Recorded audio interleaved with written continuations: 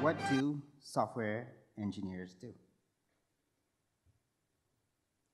If you're thinking code, you'd be wrong. We software engineers spend less than 28% of our time coding. I was on a team of 40 software engineers. We had 5 million lines of code.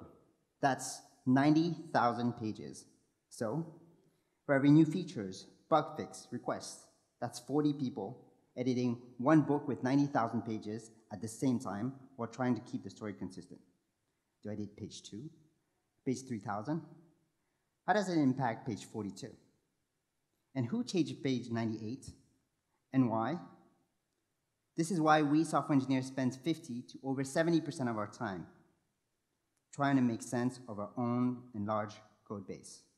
And this costs companies $183 billion annually. Quod AI is the first AI platform that explains source code in plain English. We translate source code into natural language to make code easier to search, navigate, and understand using deep learning. So let's imagine that you're a new software engineer.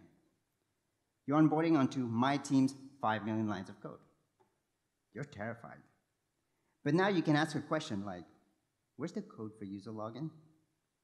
Quod AI tells you where to look, where the dependencies are, and how to think about your code base in just a few minutes.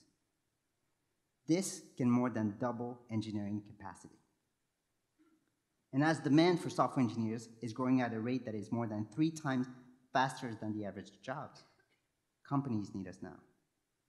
That's why we have 3 companies who have signed up onto our pilot.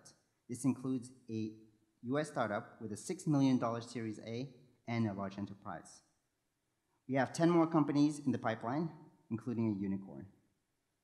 What's more is that we've developed the first public version of our platform, which we'll be launching very soon. It's powered by 4 proprietary AI models, which have trained on 500 million lines of code, and is currently achieving 79% accuracy. I'm Hervé, and I'm the CEO. I'm a 3-time CTO with over 10 years of experience leading teams in the US. I'm also an advisor for the IBM AIX Prize, and I also advise dozens of companies globally on their software engineering training curriculum.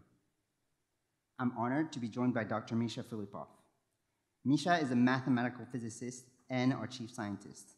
In one of his award-winning papers, he applied natural language processing, complexity, and network theory to find patterns within hundreds of millions of historical text.